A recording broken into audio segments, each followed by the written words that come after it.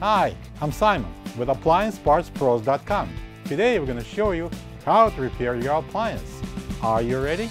Remember, anytime you work on your appliance, make sure it's unplugged or the circuit breakers are off so there's no chance of electrocution. Also, be sure to turn off the water to your dishwasher. In this video, we'll show you how to replace the leveling leg in a Bosch dishwasher. It's going to be a very easy repair. Should only take a few minutes to show you how to do it.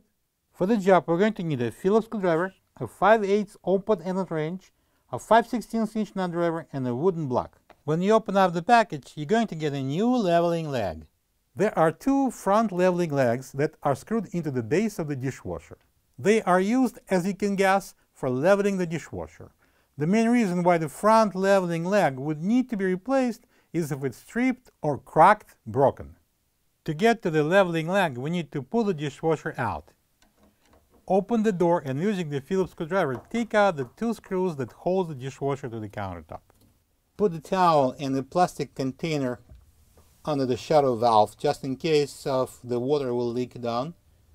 And then using the 5/8 open-ended wrench, take off the water line.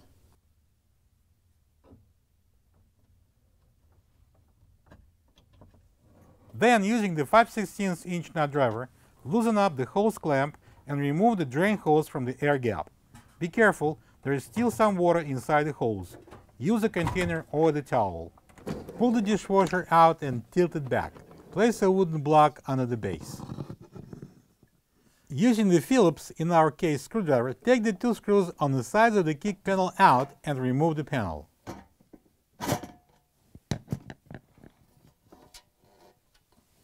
To remove the old leveling leg, simply unscrew it turning counterclockwise. If the leg is jammed, use a large pliers. This is the old leveling leg next to the new one. If you don't have this part, you can get it from AppliancePartsPros.com.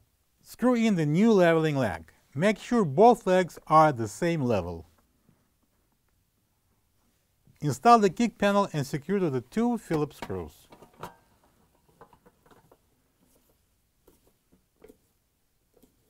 Remove the support block, put the dishwasher down and slide it under the counter.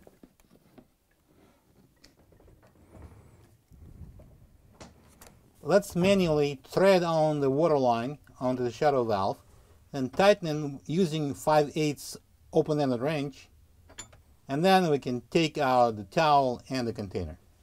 Connect the drain hose to the air gap and tighten the clamp with the 5/16" nut driver. Using the Phillips screwdriver, secure the dishwasher to the countertop with the two screws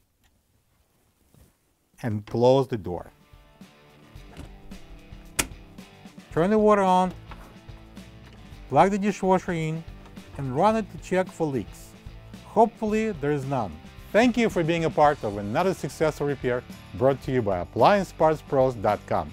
For any of your future appliance repair projects, please check out our other repair videos available on our site, on Facebook, and on YouTube.